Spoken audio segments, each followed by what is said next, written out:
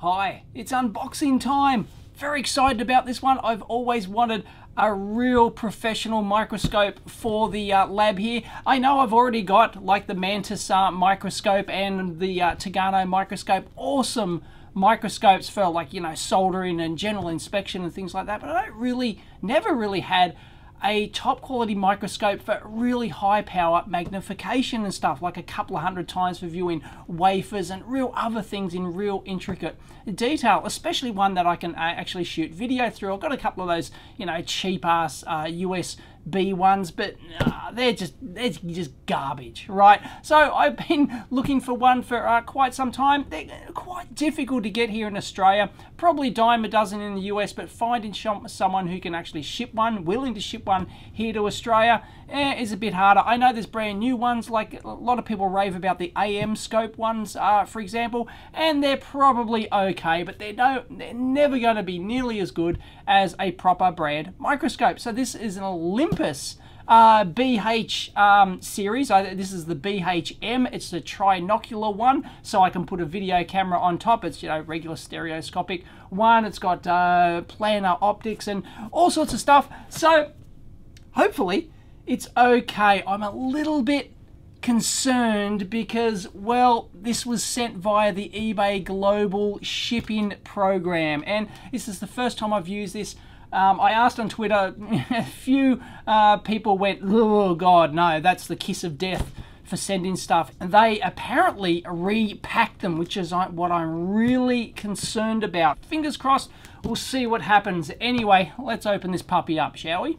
And there's the kiss of death sticker, apparently. That's the company they use, Pitney Bowes, and eBay automatically adds on like import charges and everything that are charged separately to this company. So you pay the regular, you know, you pay the seller, and then automatically they'll take out another charge for like import charges and shipping and all that sort of stuff for this thing. And now I'm a tad concerned because look, it's already ripped here. It looks it looks like it's just packed with these, whether or not they repacked it like that, but it's, when I picked it up, it's all very loose. Check it out. I mean, there's, you know, like, that is not the least bit solid. So I am somewhat concerned.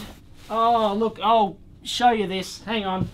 This does not cut it at all. Look, here's the bloody, look, it's just sitting there. Are you shitting me? Like, it didn't even have enough foam pellets on top. This is absolutely ridiculous. Unbelievably bad packaging for a bloody microscope. Repacked it, this mob, but geez, look at that. I mean, there's the stereo optics right there, just like totally exposed. Oh god, I'm surprised the whole head hasn't snapped off. The way they you know, treat stuff, you see those horror videos of, you know, airport, you know, the way they get things on and off the plane and stuff like that. Oh, look, just a pissant little bit of bubble wrap. Yeah, my lamp at the back is cracked. Unbelievable. What a complete load of garbage. So here's the cracked light end on it.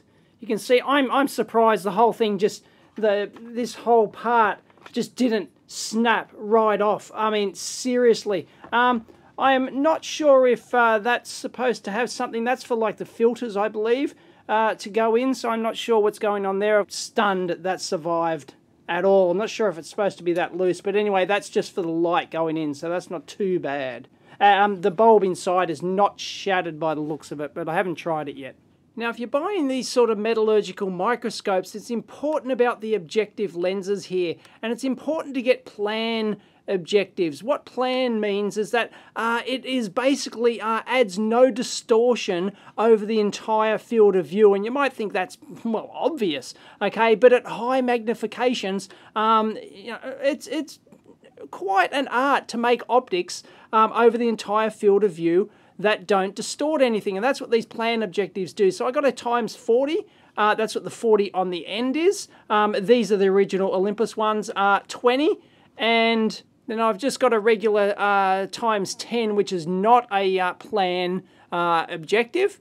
Then I've got two smaller ones, 2.5 times, and the other is Oh, it doesn't say. Anyway, it's bound to be, yeah, bugger all. So really small magnifications. What I'm really after is the times 40 and the times 20. And then you multiply those objectives to get your final magnification by your eyepieces here. These are WF 10s. WF stands for wide field. You want the wide field ones if possible. They give a larger field of view. These are times 10. You can get, you know, times 15 and times 20 and 25 and all that. So if I've got times 40 objective down there and a times 10 up here on the eyepiece, then a total magnification of 400 times. This is a nice little sliding pupil adjustment thing, so that's really quite nice. The lenses are very dirty. This is like straight out of the box, so they look relatively clean on the inside, which is the main part. So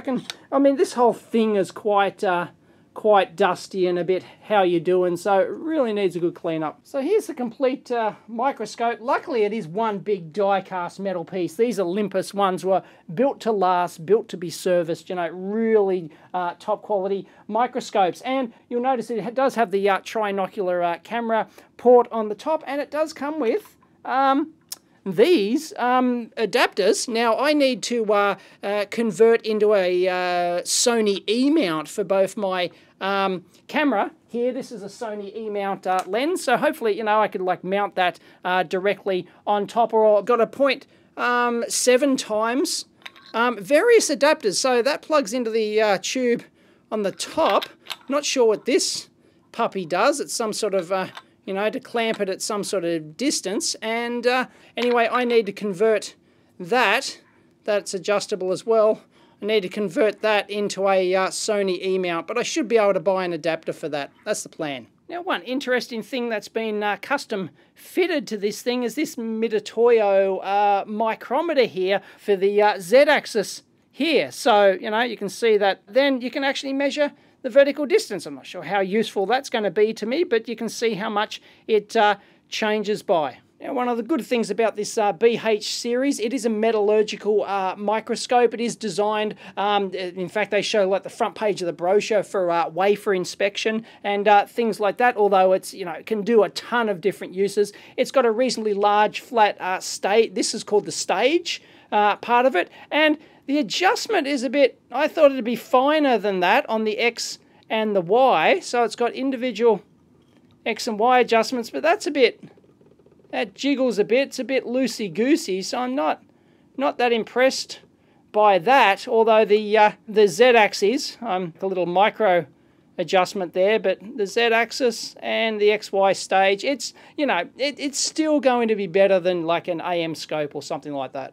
But of course, you can just, you know, move this around until you just, you know, you get it near enough to where you want, and then you really get your focus. You really want fine adjustment on your Z here, which adjusts your focus. So that's really important, and it's got that. But the thing with this BH series, you can get like a whole bunch of add-ons for it to make it do almost anything. And I don't know what half the stuff on here does. I guess I've got a learning curve. It can do, you know, bright field and dark field optics and, you know, all sorts of whiz-bang stuff. But a proper professional brand microscope like this Olympus one, it's going to be streets ahead in terms of optical quality and alignment and all sorts of stuff over your AM scope one you buy on eBay from China, or, you know, India sell a lot of them these days and things like that. This one is going to beat the pants off it, assuming it still works, hopefully. And I got this original transformer for it. Runs on 110 volts, and you can see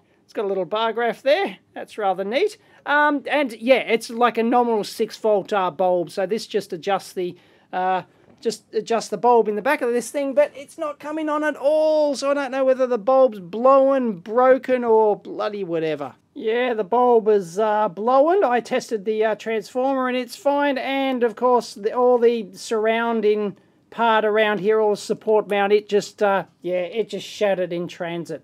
Damn it. Somehow I don't think I'm going to be able to get one of those at the local hardware store. No, sorry, Bob.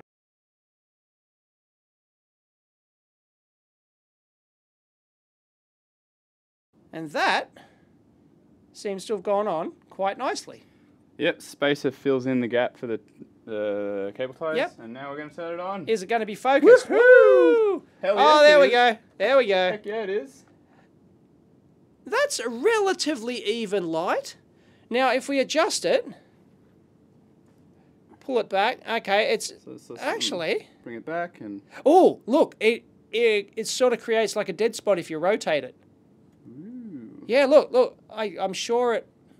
Could be further out. Might have to go further out for it. Yeah. This is where, you know, the light source is not just trivial. You can't just it's shine a torch in there. It was just because I had when I push it out far enough, the whole thing falls at an angle, which means the angle it's being projected. Oh, okay, yep. Okay, so check we it out. Calibration dots. We do have some, I think they're calibration dots. Looks like calibration data. Let's zoom in. And it's nice colour, isn't it? There's some nice colour in there. No, it doesn't quite stay in focus when you swap lenses. So what lens are we on at the moment? 40 now. 400 times. And that's the other thing. We're actually using digital zoom on the camera at the moment, because if you just use the adapter up here like that, then you actually get the circle. You actually get the full-on circle like that, which is not great. So we do have to digitally zoom into that puppy, I'm afraid. Look at the depth. So yeah, you can tell that this isn't a thickness of 0. It's not completely flat, because you can change focus between the You can two. change focus between the different points. Yeah. It's a physical... And now you can actually see the hot spot of the light there when you... what's that? We're only using like the times 10 objective lens or something. Yeah. So you can see that... Because we've got no diffuser in there at the moment, actually diffusing that light. So it's quite hot spotty. Alright, now I've actually got this, the HDMI output of my Sony Nex VG30 camera hooked up to my capture card, and sorry about this, if I touch this bench at all, if I even try and use my mouse, you can see it just the image bounces around like that. Anyway, this is actually what we see with full zoom out. So obviously, you know, that's not great. We would have to get another sort of lens in there if we wanted to get the full resolution. But what I'm doing now is I'm actually zooming in with the digital zoom on my Sony camera. So I'm not getting the full resolution out of this thing. So anyway, it's good enough for today's purposes. But check this out. Now what we've got is we've got a 0.7 lens on the which converts the triaxial port camera port to the Sony Nex VG30, but it just so happens with the sensor I'm using on the Nex VG sensor and everything else, it gives the same field of view as the ×10 wide field lenses on the microscope if you actually look through it. So I've got a 40 times objective lens, and with we've checked, it's the same through the port. So we're basically getting what we're seeing here is 400 times magnification on a wafer. So you can actually see, and if I adjust the focus, you can see the depth of field is very touchy on this thing. Very, very touchy, but you can see the array down here. Now, if I move the stage of the microscope, the stage isn't good enough. Look, this is some sort of memory area, obviously. Oh, there we go. Something of more interest. AT&T. It's upside down. All the electrons are going to fall out, but is it an AT&T die? I don't know. I just randomly chose this from... I had a box of wafers, so... I don't know. Look, you see these in the center of the screen there. Really interesting jump overs there that jump over these larger power traces, for want of a better word. And I'm no dye silicon expert, so I won't pretend to know what actual elements I'm looking at on the die here. But you can see that it works quite well, and the light actually works pretty good as well. Now this wafer, David had to actually clean this wafer. It was caked in dust and stuff, so he actually cleaned it with Windex. Yep, he's a big fan. He's a big Windex fanboy. So you know, like, it's not important. So look, we can see stuff on there. I don't know whether or not that's still dirt or whatever, or whether or not that's you know, we saw some scratches before and things like that. So here's some of the features. Now I'll whack in the times, let me rotate it to the times 20 lens, and it's slightly out of focus a little bit, so we can bring that back into focus. There we go. And we can move along these elements along here.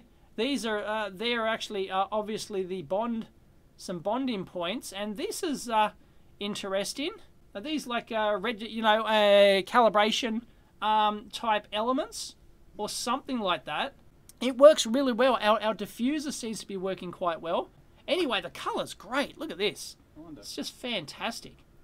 I love it. So this light, basically what we're doing is, so we cleaned up the microscope, and it works a treat, even though it was absolutely abused in postage, and we've replaced the light source. By the way, we're running about 0.8 watts on that LED. I think it's a Cree XPE or something like that, like an older one, like a 1 watt capable LED, and we're running that at